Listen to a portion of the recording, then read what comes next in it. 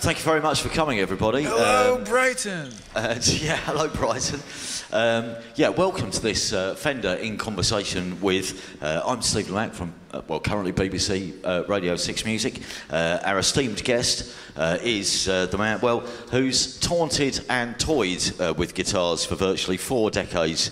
Now, a man who's helped to detune and retune the sound of alternative rock music on both sides of the Atlantic for years and years. A trailblazer, ladies and gentlemen. Proper round of applause this time for Thurston Moore, ladies and gentlemen. Thank you. I mean, the thing is, and you've answered this 1,000 times, but some people might not know, so we should do some basics, like when you actually first picked up a guitar and how old were you, and what made you want to pick up a guitar in the first place? I sort of fancied myself being a drummer when I was a little kid. I thought drummers were really cool. But later on I would realize that drummers really have the thankless task of having the most gear. Yes. So in a way the lead singer was eventually became the coolest person because they only had a microphone and they didn't even have to carry that around actually. Yeah. So I regretted doing anything except for becoming a lead singer. So it's too late now, I suppose. But the guitar, I have an older brother. He's 5 years older, and he sort of brought rock and roll into our house in the early 60s. I was born in 1958, so he brought Louie Louie in, the Kingsman single in '63, and that was kind of the first time rock and roll was sort of heard in our house. We had a very musical house.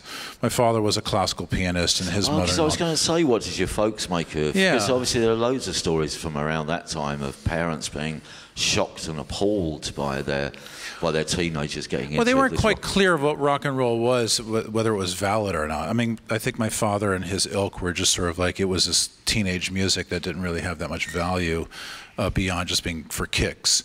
Maybe they were right at the time, around that time.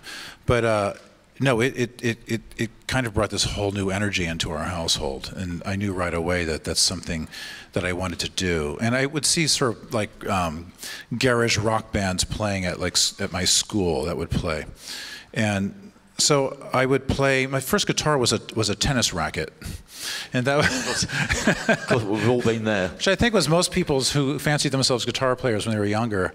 You would pick up something that was at least shaped like a guitar, but you couldn't really afford one. To me, to acquire a guitar seemed kind of just completely fantastical. But I did have a tennis racket, so I would play the strings on a tennis racket and imagine I was playing guitar. And I think that was kind of, I still kind of do that actually. When did you finally first buy a guitar then? How old were you? And do you know what was it, your first guitar? Well, there's a couple of guitars that came into our household, and I didn't really know how to sort of approach it so much. It just seemed a little, it seemed a little scary to me. But again, my older brother started actually seriously playing electric guitar, and by the time I got into my early teens, he had sort of gifted me a Fender Stratocaster. Really? Which was that he was playing with his friends, and they just sort of found this guitar. When I say found in quotation marks, it was a bit of a thing that fell off a truck, as they say. Yeah, yeah. And so at least that's what I was led to believe. And so all of a sudden I had this white Fender Stratocaster, and I think it was a bit of a early 70s, late 60s, like a Fender Stratocaster, and that's when I seriously started playing guitar. But the kind of music I was interested in wasn't really. It wasn't about being a guitar player. I just wanted to make sound, So the idea of just like making sound and noise was primary for me, and the guitar was just a tool for that. When you say play seriously, I mean, did your brother teach you, or did you teach yourself? I gleaned. It was gleaning. Gleaning. Yeah, yeah. I mean, I think I took one lesson one afternoon at a community guitar place at a school, and I walked in, and I had a sticker on my guitar that said STP, which was like sort of a racing car motor oil company, which was kind of a cool sticker to put on your guitar, but it wasn't cool in that guitar class. And they were all sitting around playing Kumbaya on guitar, and they're learning those chords, and I was just like, this is not what I want to do. I want to play Louie Louie. And so I didn't go back, but it wasn't until by the time I was 16, it wasn't until I sort of saw the Ramones and heard about the Ramones, that I realized like that's kind of what I want to do. I want to play guitar with that kind of band. Like that was the band that I thought was. I loved all the bands before that. I loved Zeppelin and Floyd and the big times, but I never really could see myself reaching that height of guitar mastery. It seemed like a lot of work. It seemed like going to sort of school to be a dentist or something. Like you really had to sort of apply yourself for years before you could even step on stage. I wanted to get on stage immediately, and all of a sudden I saw a band that just was playing such rudimentary bar chording and with really simple moves, playing this fantastic music that just sort of had, had an immediacy and a presence, and there were incredible songs. And I was really interested in the song, so that to me was like they've accomplished that. And this lead singer was tall as I was. Like usually lead singers were like Robert Plant. They were like their shirts were open with their hairy chests, and they were swinging the microphone, or Roger Daltrey or something. And I wasn't that. I was like a tall, gawky, like all wrong-looking kind of person. But Joey Ramone was that. Was that guy? And so I was like, all of a sudden I had a model, and that was what I kind of went for. Yeah, you have got one of your guitars with you, one of your many guitars. We will get to that in a second. Do you want to give us a bit of your early punk rock? When we did this for Six Music, you played us one of the first songs you ever wrote. Do you remember that?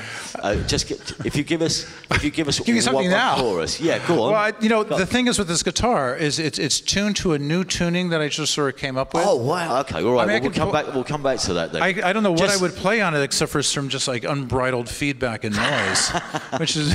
Well, I think that's what everyone's here to see. So yeah. When did you actually? Do you remember the first experience of? I don't know where you bought your first guitar from, whether it was bought from a friend, or do you remember going into a record shop for the first time because into a guitar store, guitar shop for the first time? Because I've been in musical instrument shops, and they were to me like record shops when I first started going into the indie record shops, around the era of punk rock, and they were quite intimidating places.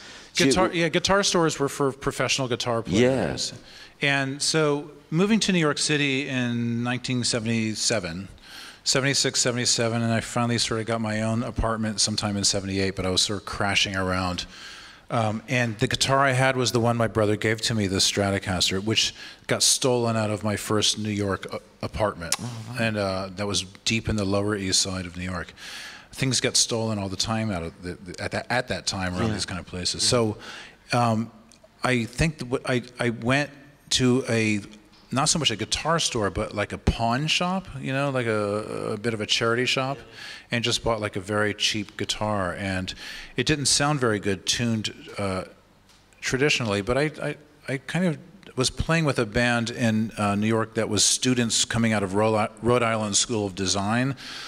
It was a school that David Byrne and Tina Weymouth and Talking Heads had come out of, and the students I was playing with were the next class after them. And so they already sort of had this idea of playing kind of music that was on the margins, and so my out-of-tune guitar sounded fine with them, And so we were doing different things, but the guitar was tuned in a standard tuning, E to E, and so that was fine. But I kind of had the sense that I wanted to sort of really explode that, like I really wanted to expand it, but I couldn't really construct in my mind what that would be. And I sort of had a feeling the Velvet Underground had accomplished that with their guitar sound, but I wasn't quite sure what they did. But it wasn't until I saw some musicians playing in New York at that time in the 70s who were using guitars, playing a very sort of amped up instrumental music that was really rock, but at the same time was not rock. And that was these two gentlemen, Rhys Chatham and Glenn Branca. And the first time I saw Glenn Branca play, he had 6 electric guitars and a drummer and a bass player, and just playing this long instrumental music that was completely loud, like super volume. And that volume was like an element of the music. It created overtones and everything. And he was accomplishing something with the chording and the sound that I had only thought of. I could only sort of fantasize about. And there it was. And so I realized, I believe I asked him, talked about it, and he was tuning the guitars to different tunings. And so he had one guitar tuned to all high E's, and the other guitar on the far end, all low E's. And then there was an A guitar and a G guitar. So basically what he did with those 6 guitars, each one was a string. And so it was like this big, massive guitar making this kind of orchestral music. And I was like, oh, you can change the tuning. And that was really interesting to me. And I didn't really want to, and I never really got into it any more academically than that, even though later on I would become very fascinated by different academic ideas with it. But at that time, I would just close my eyes and start tuning the pegs, open strumming, and seeing what would come up. And I can actually show that to you, because that's kind of what goes on right now. And so this tuning that I'll play right now is a tuning that I haven't really changed the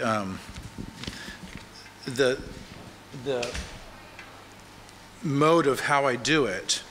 And so it'll sort of be in a tuning that I've had before, and I have sort of had my way with. And so I'll want to sort of go somewhere else. And I'll just start tuning the pegs and just sort of open strumming like this. Okay.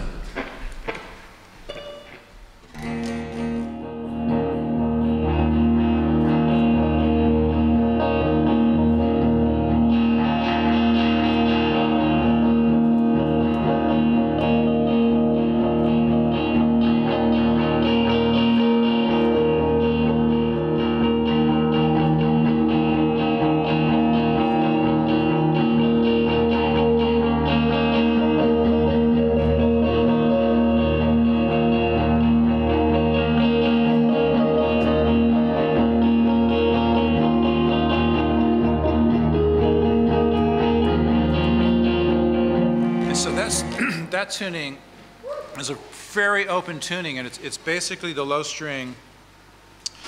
It's a D sharp, and the 2 low strings are unison D sharps. And I'm really interested. I actually became more interested just by this kind of playing.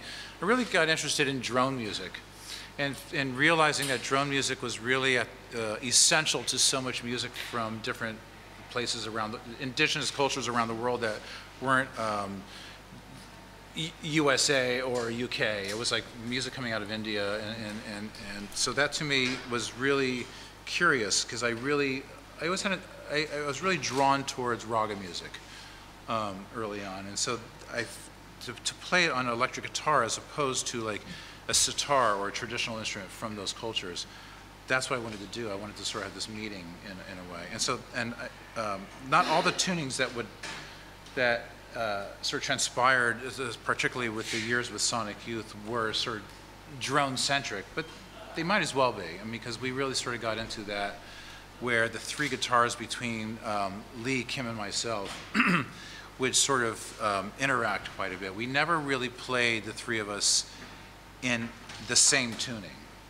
And it primarily would be myself bringing a tuning and then Lee reacting to it with another tuning, and then Kim tertiary would react to that as well. So as well as playing bass guitar. So would you ever know when you were going into Sonic Youth rehearsal and someone's bringing something in, you would never know actually what the finished song would sound like? We never knew what we were doing. First of all, I'm sorry. I'm off the mic. Hey, hey, hey. Could you hear me just then? I was just talking out into the wind. Oh, no, in Sonic Youth it was, I mean, we started so young, you know, I was still in my early 20s when we started. I'm turning 61 this year, so things have changed, you know, to say the least. But at that time, it wasn't so thoughtful. I mean, it wasn't like, you know, we would discuss these things. It was very reckless in a way, and which I liked, because it was sort of like in tune with what we were liking about a lot of music that was coming out of the punk rock scene anyway, which we felt very much an affinity with. Was just like this kind of behavior that was like it was rather reckless, and it was almost like the I Ching, where you just throw it on the table and then you sort of use. I mean, it's almost to do anything else, to be too regimented, would have been the antithesis of punk, wouldn't it? If you didn't. Possibly, yeah. I mean, it was about sort of like taking matters into your own hands, and it was all about. It wasn't anti-rock and roll, no matter that does get professed in punk rock, but it wasn't. It was actually it was very much a passionate love for rock and roll, and it was an idea of reclaiming the essence of what you thought in rock and roll. When Patti Smith, on that great live version of the Who's My Generation, which came out in '76 on that record, where they just destroy the stage, with their instruments, and a la the Who. But and she just grabs the mic and says, "We created it. Let's take it over." That was a really important dictum, to hear. It's like, let's take it over. Because this is our music. It's it was always the idea of rock and roll being the music of the people, as opposed to the music of the corporations to sell back to the people. Yeah. So that was the reclamation. When you write, I mean, there's so many questions. One, how many guitars do you now have? I have a few. I was never really into. I have a few. I mean, I have exactly a few. How many? I don't. In Sonic Youth, we were a democracy, and we shared our equipment. So that it was never this thing of like, that's my guitar, that's my guitar. Right. Even though we did sort of use specific guitars each other, but when it came down to it, they belonged to the group, and that's how we liked it. When we wrote songs, no matter who brought the song in, it was credited to the group. We never, ever, ever had a credit that was towards any one musician in the group. It was always all songs, all music, all lyrics, Sonic Youth. So, if somebody in the group wrote 80% of the lyrics, and I'm not pointing fingers, it got credited to the rest of the band, because that band was the forum for those lyrics to exist in. So Steve Shelley's drum patterns, those are his lyrics, So we all share this. Okay. We all share this work together, and that was a very important thing to the band, to never leave that. Because I noticed when bands did start that way and then leave that way and start parsing out the specifics of what they were doing in the band, that's when the band would fracture and become less interesting. Well, as somebody who ran a record label for a little while in the 90s, and certainly had one very successful band who obviously the money was shared with. I wrote the song, so I get X amount of money. I won't say who it is. Just about, I mean. But so you have a few guitars. Do you have different? Because I mean, you've probably got You've played so many different Jazzmasters. What I'm getting at, I think, is, do you have different guitars for different jobs? Do you write on a specific guitar? Is there something that you feel comfortable with, which in the creative process you think, yeah, I love this guitar. This is the one I feel most comfortable with? Yeah, more or less. I mean, lots of musicians do modify, particularly the Jazzmaster. They modify the guitar, don't they, themselves? Well, I certainly modify this one. But to tell you the honest truth, I was never, I never considered myself a guitar nerd or a guitar geek. And usually on tour, musicians that I tour with, be it in Sonic Youth or other groups, whatever, the guitarists always want to go to the guitar stores. And I want to go to the record store or the bookstore or the charity shop. But for me to go into a guitar store is like, well, I already have a guitar or two. I don't really need another one. And so I always saw them, guitars, more primarily just as really functional, and they were like automobiles in a way, because they were expensive, and I didn't really have the coin to start collecting guitars. It was like collecting cars or something.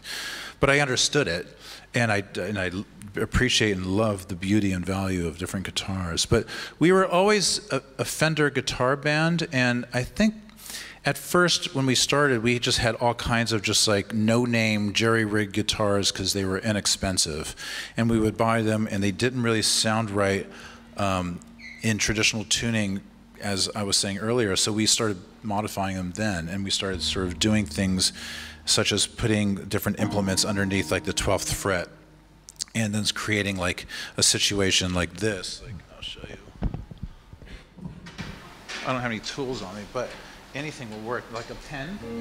You're a writer, so I'll just right. So with this situation, I can sort of play, and using the guitar's own sort of electronics, I can sort of create another element to it.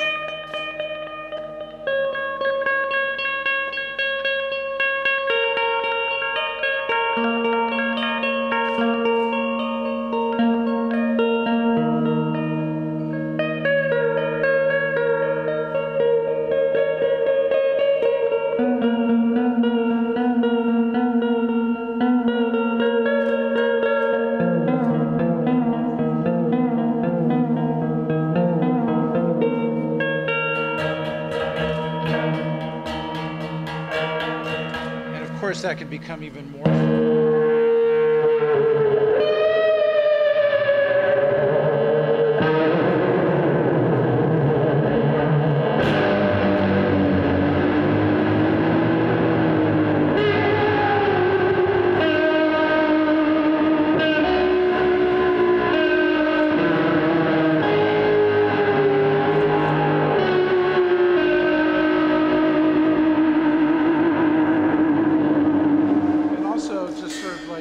I think that's worth a round of applause. And that's one thing you can do with a pen. And, so we sort of got into that because it made those junky guitars we had sound really cool. And so and it got away from just sort of like the guitar playing of just kind of like the hoary old tradition, classic guitar of like, you know, you have to be Mr. Clapton to do this, and it's like, well, no, you don't. You can. It's like, so we really had fun doing it. It was really fun. I mean, Lee would do things where he would get a drill, like a power drill, and he would put it up against the pickups and just like create this amazing sound. So it was all about creating noises from the guitar. The guitar could just do so much. Lee actually knew how to play quite well high technique guitar. He was studied some Garcia and all this kind of stuff before he joined the band. So he's a couple of years older than I am. So he sort of had that much more time pre-punk to actually sort of study the guitar. But I came of age really in punk. I mean, I was like 20 in 1978, so I was just like, it was like, that was everything for me. And getting rid of all those recordings that I had, all the records of Led Zeppelin and whatever, and putting them in Mom's basement. And so in 1979 or 1980, you go visit Mom and you go in the basement and there's this crate of records that predated 1976 and you forgot about them. And they were just these kind of moldy dinosaurs that were just, it was kind of scary and kind of frightening to me to see them. I was like, because I had completely erased them from my consciousness because so much amazing music had happened at that time. That music was all about identifying itself away from this previous culture. Yeah, I think it's strange as well, don't you find that? I mean, you know, when people ask me about, I don't know, what's your favourite Beatles record? I've probably got 2 Beatles records. One of them is the best of the Beatles. But, you know, when I first started listening to the John Peel programme, which is around like 78, 79, I suppose, you never thought about going back. And anyway, you couldn't get those records. If you didn't buy the record, 9 months later, it was, unless there was a second-hand shop, you wouldn't get those records. There was too much. We were always going forward. You never looked back. We just never had time to look back because there's always something else. Which it is also a sort of description really of what Sonic Youth were as well, wasn't it? Yeah, you've never looked back. Well, really. I figured. I mean, I think we as a group, we felt like most people did it in that time, that you kind of had decoded everything that had happened up to that point, to '76. So you didn't want to keep repeating it. You wanted to sort of do something that was completely new. That's why they called it New Wave. I mean, it really was like a new time, and it.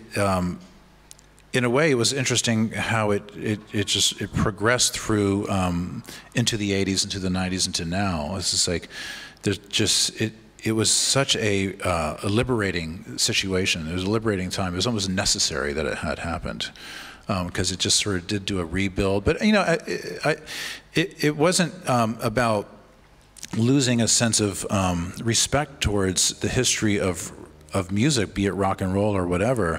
Because I think by the late '70s into the '80s, there was a reappraisal of what was great about music that predated punk. That certainly happened big time.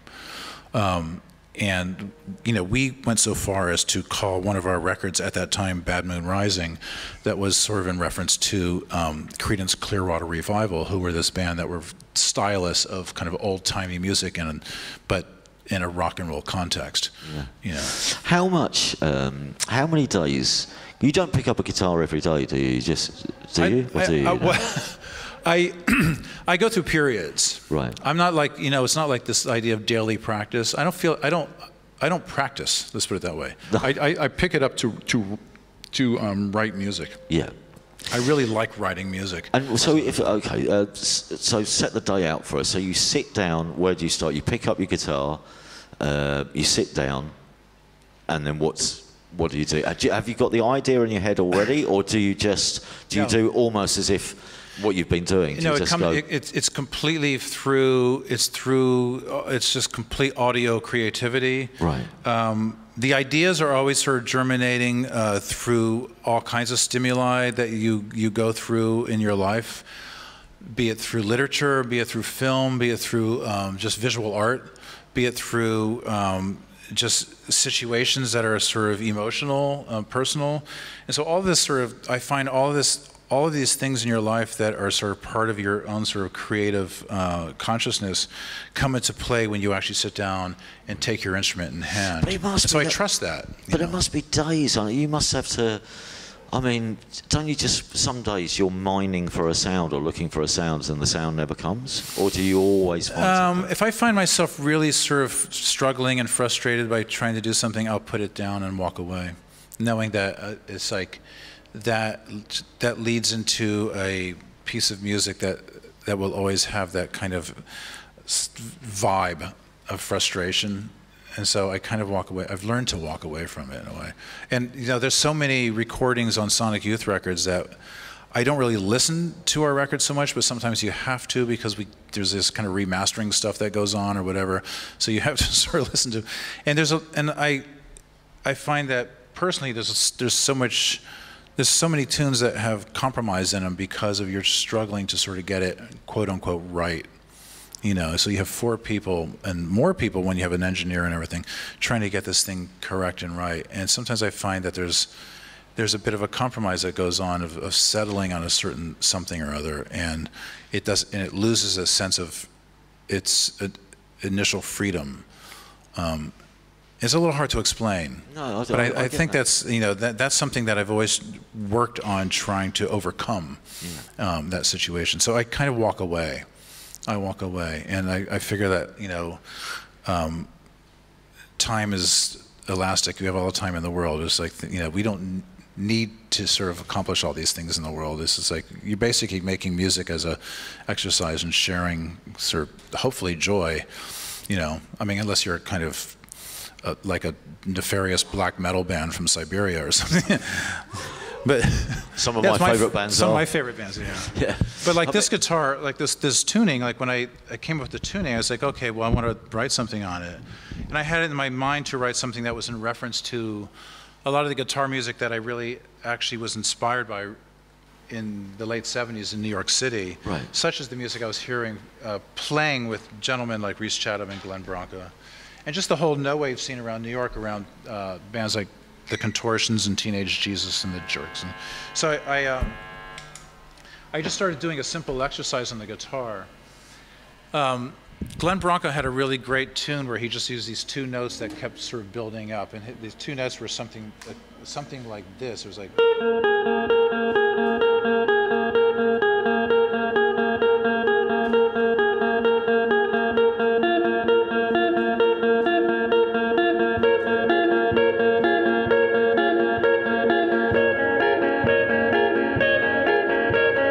And that was a piece of music that he wrote. It's a bit of a 15-20 minute long instrumental piece, and it became ferocious. But that was the motif, and it just kept building up into these different structures on the guitar neck. And so I wanted to do something that was in reference to that. Glenn lived in a small flat with his girlfriend at the time in the 70s on 8 Spring Street. And so I called this piece 8 Spring Street. I've been playing it, but I'll play a little bit of it. But I wanted to sort of, I noticed that his line was sort of going up to down, and I decided I would do something that would go down to up, and that would sort of turn it around. And Glenn was a bit of a dark character. He would go towards negative sounds to create like this idea of uplifting. I just sort of wanted to do something that was initially positive that would go uplifting. So I just started doing a piece of music that was going like this. So I'm like,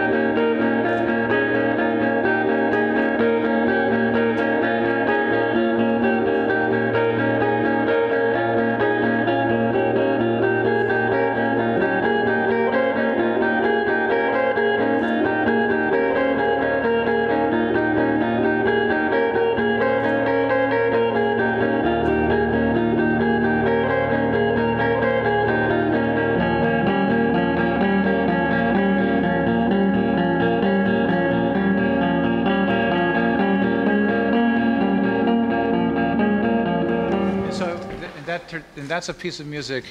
Again, a little bit of applause, I think. Oh, thank you. But that's just a very, very, very, very, very, very top of almost an hour-long piece of guitar music. It's an instrumental guitar piece that I've been playing live. I did a show in London at this venue called Under the Bridge in where is it? In South London. It's under the Chelsea pitch. Uh-huh. Does that rub you the wrong way, the Chelsea pitch? He's like, yeah. You know, yeah. No, because the woman who plays bass guitar with me is Deb Googe from My Bloody Valentine, yeah. And she is she's a Man United like freak. Like she loves Man United. She grew up next to her father watching Man United games. So to play underneath the Chelsea pitch was really difficult. Really? You should do a whole tour around football grounds, see how she responds. Oh yeah, well, you're fine with me. Yeah, I mean one of the interesting things about something like that is, and I think comes back to things which you've managed to achieve, which is making a deceptively sort of bigger sound, making things sound like there's a lot going on just through the strings on a guitar. Do you know what I mean? It's almost like you're trying to harness almost an orchestra, but with just 6 strings. I like to sort of approach the guitar as something that I like to investigate. When I do a tuning, I like to really investigate that tuning. And so I like to create first compositions that just sort of like are all about that investigation of like what that tuning can do.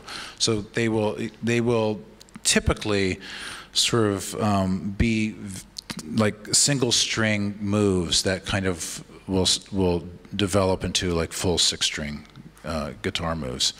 Is there a smoke machine on? Is this like, yeah, man. So we have to talk like, yeah, how y'all doing out there? We have to like. It's either that or we're on fire. You're on fire. Yeah. How's everybody feeling tonight? Well, how much? I mean,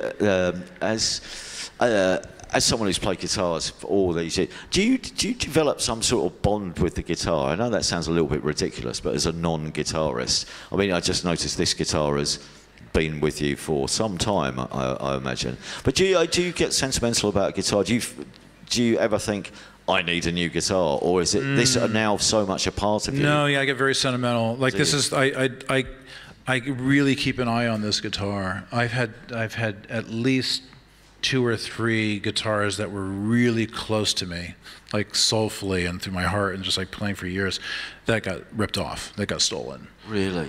And that's happened for the last 20, 30 years, if not longer. I mean, I've had guitars stolen.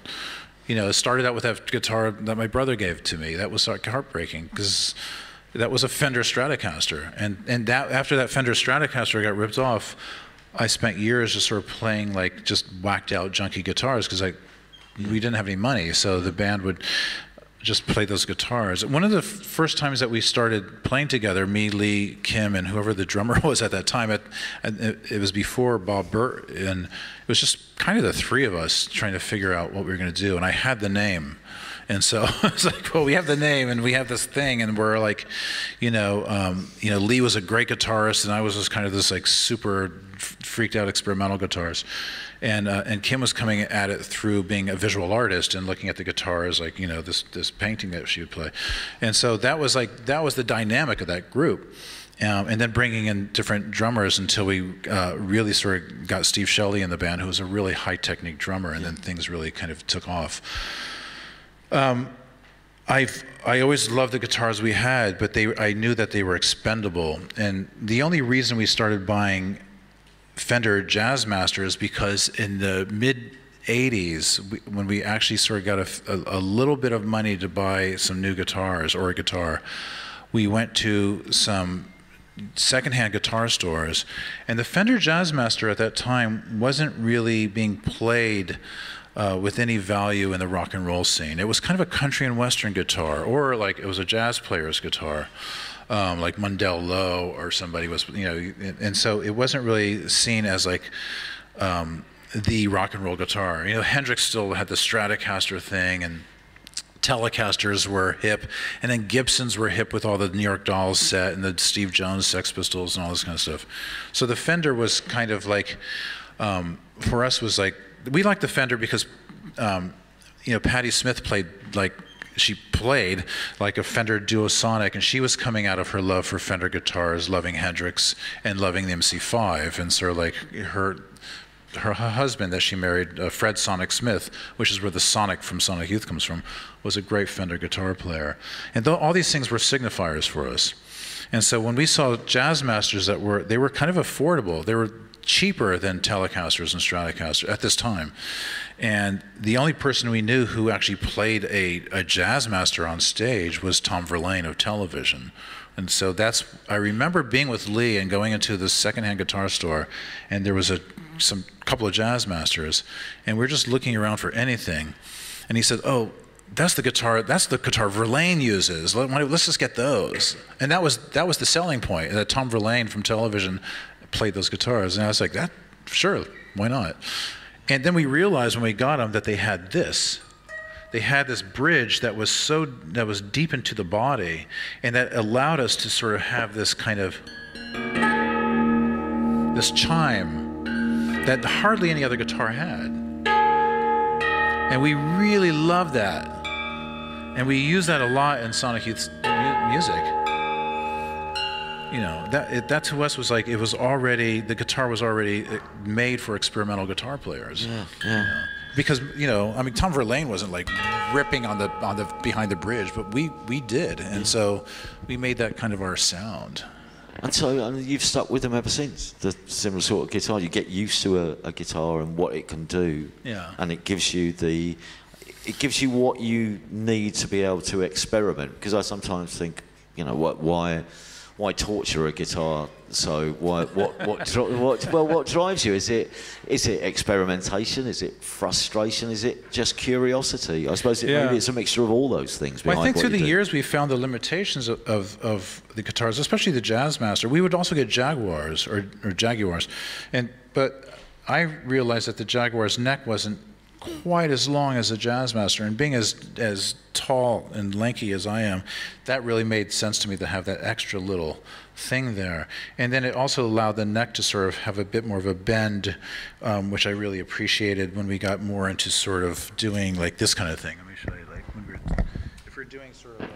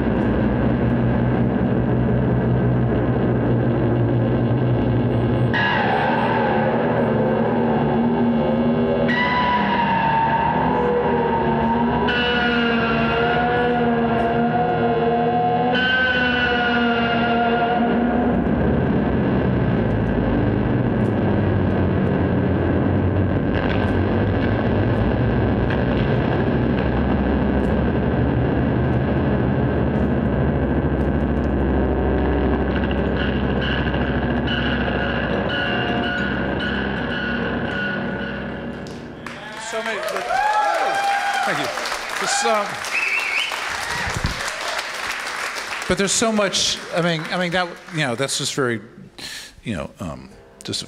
But there's we through the years we just sort of really would, especially playing live all the time, because we wanted to play live all the time. So we booked gigs everywhere and anywhere we could, every basement, every donut shop that we could play at, and we would really the songs that we were writing, we would allow them to sort of have these places where we could stretch out and do that and really sort of listen to each other, and we really sort of got into this sense of improvisation with feedback, without it just being kind of a blowout, which is fun too. I mean, just like wow, but we were never really into just sort of freaking out and making a bunch of noise for the sake of it, even though that's always a blast. Yeah. We were really into sort of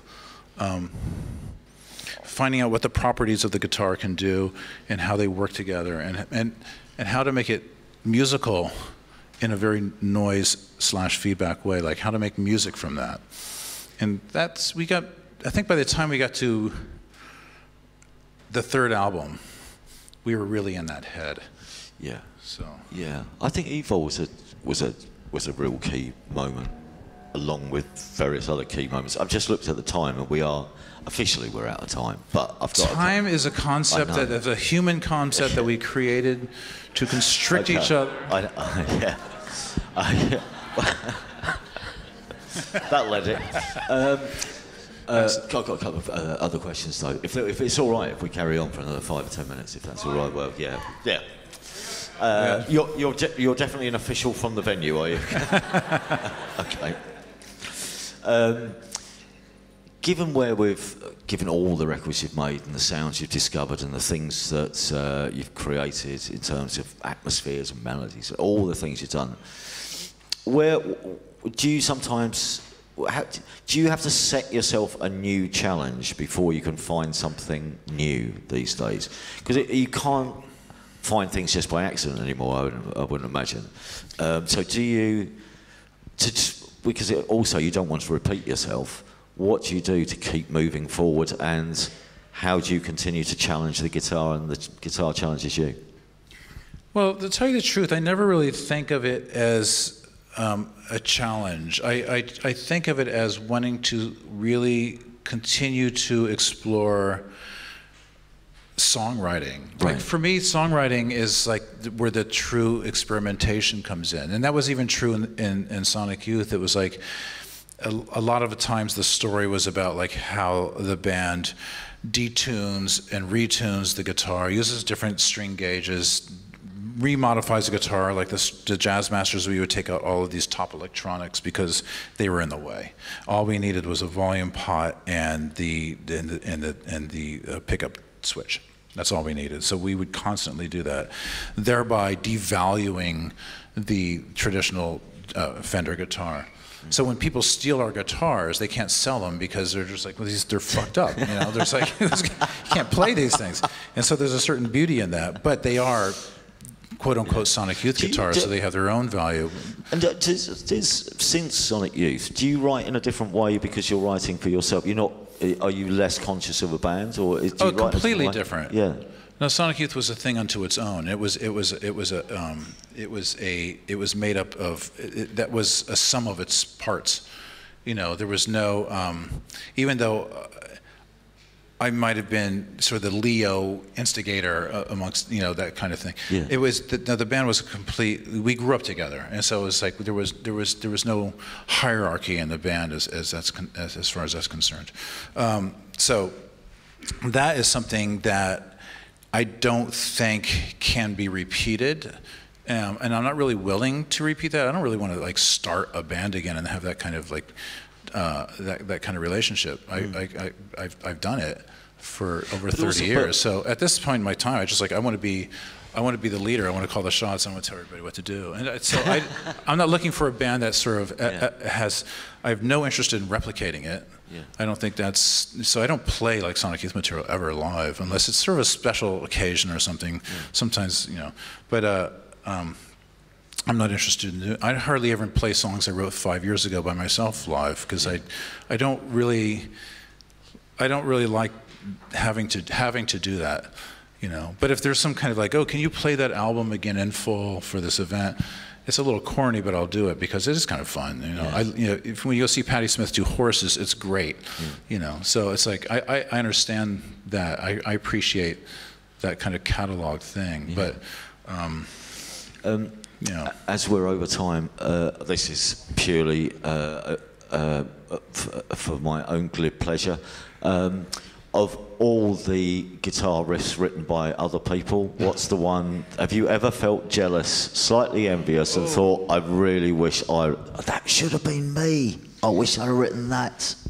I used to have a dream when I was not a dream, but I used to have this fantasy when I was a little kid that I would rocket ship to another planet, and they had never heard Jumpin' Jack Flash or Black Dog, you know, or all these, or Satisfaction or whatever ever, and then, you know, Instant Karma or something, and I was like, oh, I got these great songs. I want to sort of, you know, would turn on the entire planet to these songs. But then I realized, like, well, that's kind of disingenuous, because they're really not your songs. They come from these visionaries who wrote these songs. So I kind of lost that fantasy as I got older. But is there some, you know, I was really, at the time, I remember when Dinosaur Jr. Put out like maybe their second or third album, and we were very close to them, and we kind of mentored them as they were starting and coming up, and we recognized that they were kind of amazing, especially through what Jay was doing with guitar, because Jazzmaster was a drummer in a hardcore band that moved to guitar, and then all of a sudden he was just like was like, there's something going on there, like he really knows how to play the guitar, like it's like this like second nature thing. And they did this record, You're Living All Over Me, which Lee actually sings on the first song, Little Fury Things. And I remember hearing that record and hearing Jay actually just do this completely fantastic lead guitar work on it, and it was coming out of this sort of punk hardcore kind of noise rock, art rock world, and then all of a sudden there was like this really sort of very sophisticated guitar work going on this record that owed a lot to Jimmy Page, that owed a lot to, you know, these kind of players, like, you know, Deep Purple or something. And I was just like, oh, that's really cool. Like, I was really envious of that, like that he actually could do that, and that. So I would say that, okay, you know, in a way would be an answer. And he just played here in Brighton the other night, I think. Did he? I didn't know that. Right. He was playing in London last night. Right. So he's on a little bit of a tour. Okay, we're done for time. Who wants 1 minute of guitar? Can you do us one more? We'll give one last burst of something, anything you'd like to magic up for us.